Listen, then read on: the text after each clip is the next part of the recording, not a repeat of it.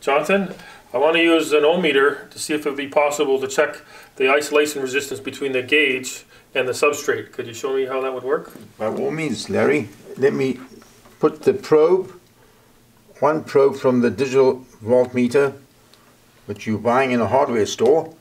We've set it to an ohm reading. We're going to place the other probe on our base plate where the gauge is mounted, and we can measure that as is off scale. It's reading off scale, and the range of measurement is in megohms.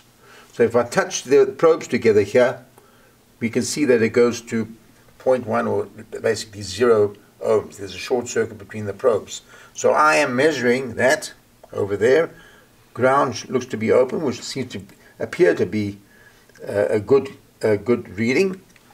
However, if I take the standard strain gauge tester, which is made by Measurements Group, we have the 1300 gauge tester where we have the two leads.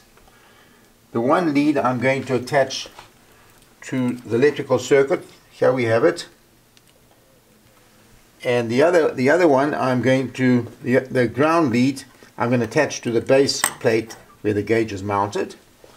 And all we have to do is press the button here, and we see that we are also off scale, which looks good.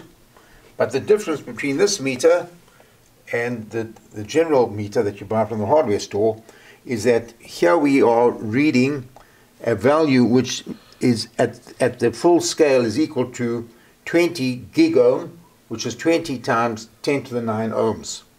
But more importantly, we are driving the current that is going through the system, we're driving it with a 15 volt excitation, whereas with an ohmmeter that you have here, we are actually driving it with something of the order of 9 volts or maybe less.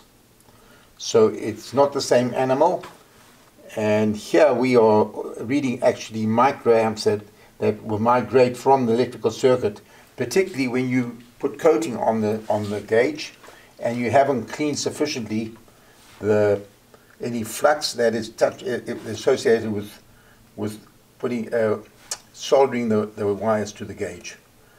And if you happen to touch your finger on the system before you seal it, you will find that you're also going to get some leakage to ground.